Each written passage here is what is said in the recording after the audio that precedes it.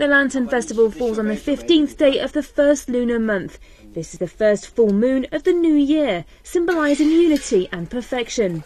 The Lantern Festival is an important part of Spring Festival, and it marks the official end of the long holiday.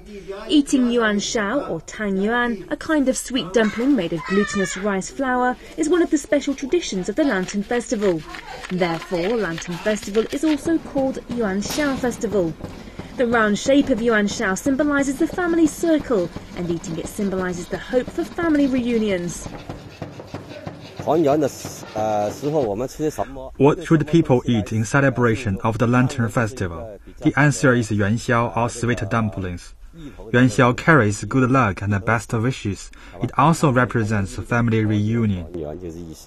Chinese started to celebrate the Lantern Festival during the Han Dynasty, and then it became popular during the Tang and Song dynasties. In North China they call it Yuanxiao, while in South China it's called Tangyuan.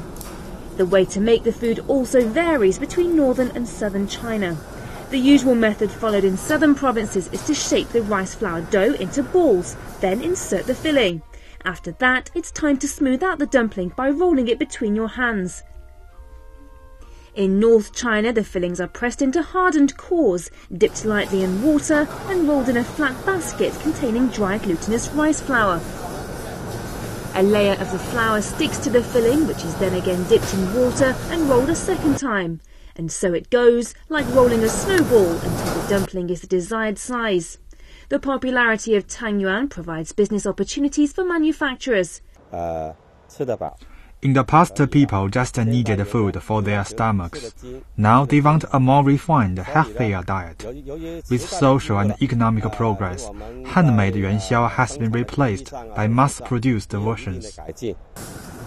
But many people in North China still prefer going to old stores to buy handmade Yuanxiao. Cui Kai-chung is now 61 years old, and he's been selling Yuanxiao for over 30 years. Many residents are big fans of the Yuanxiao made in his shop. I have been coming here to buy Yuanxiao for over 10 years. It's very famous and the people living nearby all come to him to buy Yuanxiao. Unlike Tangyuan, making Yuanxiao takes 3 days. And for Cui, making Yuanxiao is like sticking to the old tradition and value of doing business. We don't cheat on materials or raise prices. We have kept the same prices for 3 years, and we will keep doing so.